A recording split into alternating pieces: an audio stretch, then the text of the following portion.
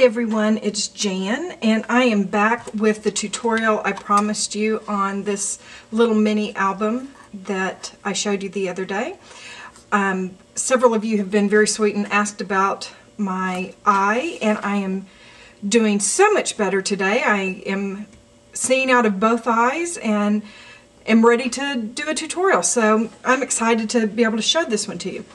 This is a little mini album that I did for a class for some ladies here in Nashville, and they had so much fun doing it. I thought I would show you and see if you wanted to do one. These are CD sleeves, and they are made out of CD sleeves that are made out of Tyvek. To begin with, you want to get the envelope itself really pretty wet, because that will help the paper absorb your paint. I will tell you, I had several kids in my class over the weekend and they had so much fun. I love that kids have no fear of new things because they don't think that they can mess it up. This is one of those things, it's finger painting. We are finger painting ladies. So if you want to put some gloves on, do, but if you want to just really kind of channel your inner child, this is the time to do it.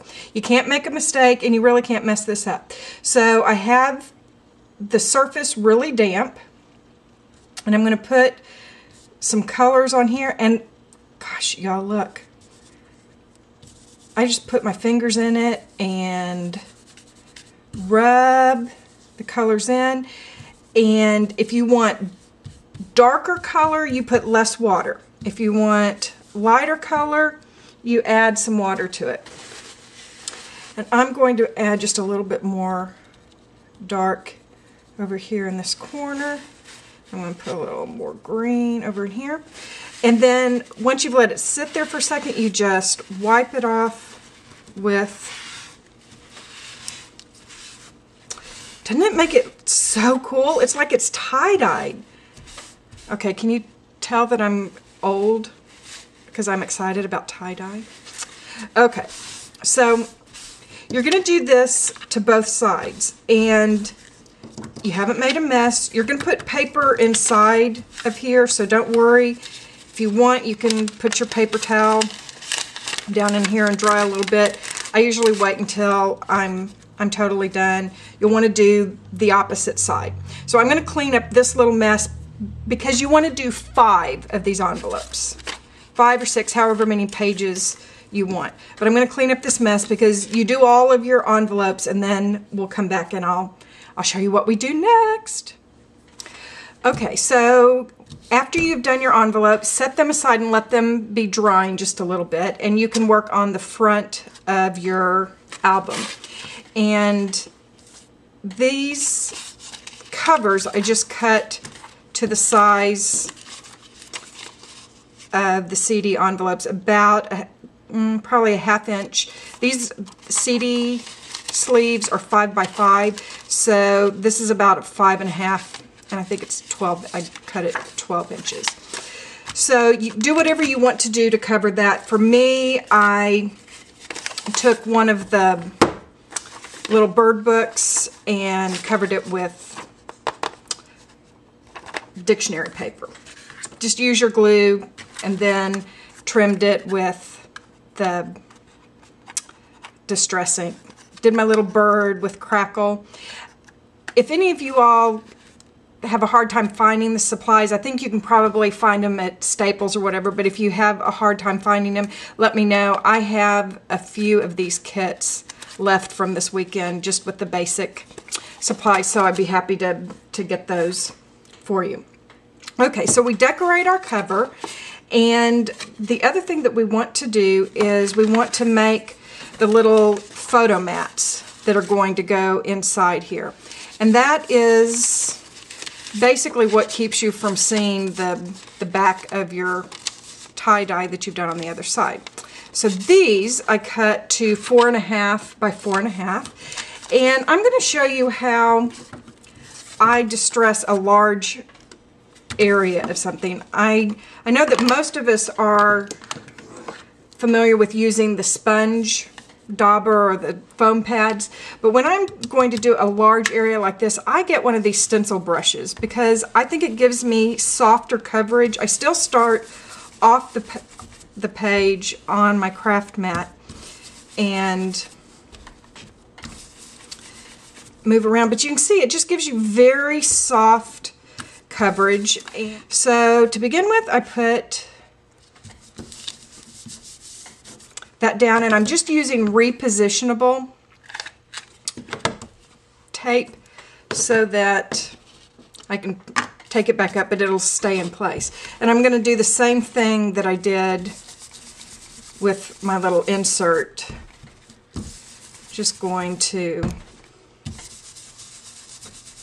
cover it softly, and that's going to give me a nice little frame around my window. And I did it on the back side as well, so that it gives that a nice journaling spot, or you can put another,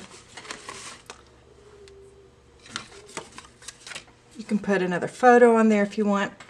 Now, before I take my little mask, my homemade mask off, the thing I'm going to do, use a mouse pad to stamp on.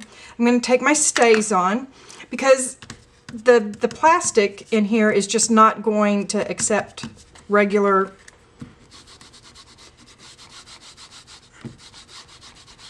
ink very well, and I want to put a little bit of visual interest over this, and put this on the other side. It just gives it some texture. I can take the mat off, and that repositionable just comes free, and put my mat, just rub all of that off. You want to stack them with the frames side up, and you want to trim off all but maybe 1/2 inch.